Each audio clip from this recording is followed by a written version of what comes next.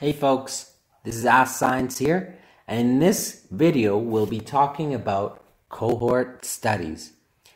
This specific series about cohort studies will be I think about 3 to 4 videos long, and we'll be talking about all sorts of things from disadvantages, advantages, what are cohort studies, and then in the end to see if how we can analyze correlations in cohort studies. So what are cohort studies? They are studies where the intervention and control group are followed over time. This is a key point to note, specifically for cohort studies. The time could be whatever type of measurement you need. So it could be a few months, it could be a few years, whatever is necessary for your study to kind of work out. Exposure is usually decided by the groups themselves, not by the researchers. This is also a key distinction that I think a lot of people don't really understand. So in terms of the exposure, meaning the thing that you want to correlate something with, this is, when they're talking about a population, the researchers themselves are not separating the groups. The researchers are simply cataloging because the groups have already been separated by themselves. Okay, and I think if you didn't understand that, we'll be going over a more better visualized version of it soon. So just stay tuned. And lastly, after all of that, the outcomes are measured in both the groups. And then we kind of ask the question, is there a correlation between the exposure and the outcome? And so you can run a few types of analysis on that, and you can essentially get the answer to that for a cohort study. It should be noted that in a cohort study, we cannot really look at causation. So the exposure, we can't really say that the exposure or something, just whatever it is, caused this outcome to happen. We can only say that there was a correlation, not a causation. Okay, that is probably the most important thing. If you didn't watch this video, or if you want to skip the video, just remember that a correlation is a cohort study is correlation. It's not causation. That's the most important thing. Okay? So let's try and get some sort of an idea, a visualized idea about how a cohort study can work. So let's say you're a scientist or a researcher and you want to do a cohort study about something. And how do you start? So you get a population, and specifically, you get a population of people who do not have the outcome. So you're going to ask maybe, what's the outcome? Well, it could be whatever it is. For example, in an epidemiological study, it could be something like a disease, right? Does this population of people have this disease?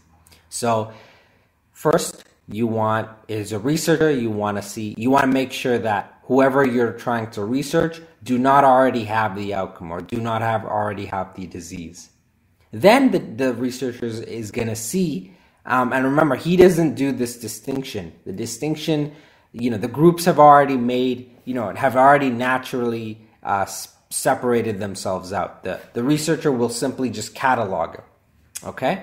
So he's going to get a sample of people who were exposed to something and a sample of people who were not exposed to something. And then this is where the follow-up comes in.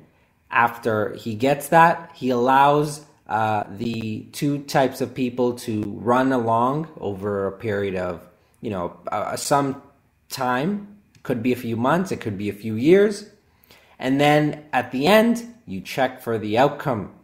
And from this outcome, you can kind of make the question, did this exposure correlate to this outcome? So if more people were exposed to something, does that mean that there was more a disease outcome? So was this exposure a correlation to this outcome? Okay, so we can give an example to that. Let's say you're a researcher talking about factory workers. okay? And you want to talk about, specifically your research is about, does some sort of training, which is your exposure, which is right here, does this training prevent the outcome, which is workplace injury, okay? So if you're a researcher, you start from here, you get a population of factory workers, a population specifically without workplace injuries, which is the outcome, as you can see up here, to kind of help you guys out. The groups themselves, again, are separated out, and the researcher simply records the two types of, the two separations, and gets the sample of people on one end who have received the exposure, which in this case is training for injury prevention, and on the other hand, he'll get some people who did not receive this training, okay? And then he'll allow these people, and he'll follow up with these people over a period of time, and it could be a few months, it could be 5 years, it could be 10 years. And it doesn't matter. The point is he'll follow up, and in the end, he'll check for the outcome. The outcome is injuries, whether or not they got workplace injuries or not. And so in the end of this, he'll be able to see, well, if you received the training, and then if you got less injuries, so if the people who received training got less injuries overall, then that means that there is some sort of a correlation. And so you can run some analyses on it, and you can kind of figure a lot of stuff out with cohort studies. And in the end of the day, remember, if you've just to kind of put this into your head, if you have received the training, and if a lot of people have received the training, and a lot of them, there's no injuries for them, then you cannot say that this receiving the training caused no injuries, caused the no outcome. You can only say that there was correlation, that receiving this training correlated to no injuries. Cannot say it caused no injuries, okay? There's a big distinction there. So a few examples in the real world. The cohort studies are very, very practical.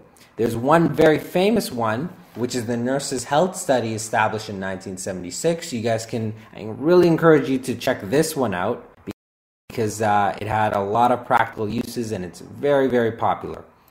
And I just have another one, just in case you're curious, of a very kind of, frankly, a generic cohort study that you could use to try and help you understand a little bit better. Now remember, this is the first video. In the following videos, we'll probably go more in depth with cohort studies. So stay tuned, and hope to see you guys soon. Thanks.